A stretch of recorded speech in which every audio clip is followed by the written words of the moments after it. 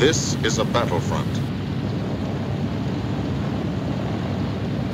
like no other in this or any war.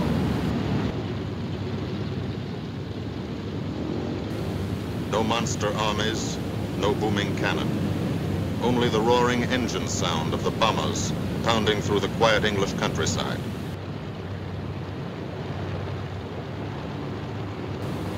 This is an air front.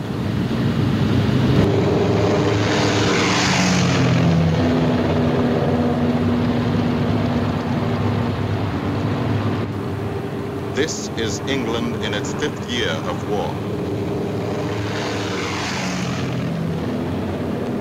And this is the new battlefront, the air front, from which we seek out the enemy.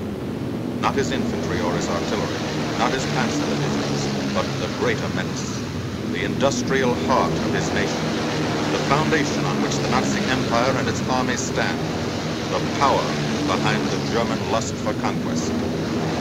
The steel mills and refineries, shipyards and submarine camps, factories and munitions plants.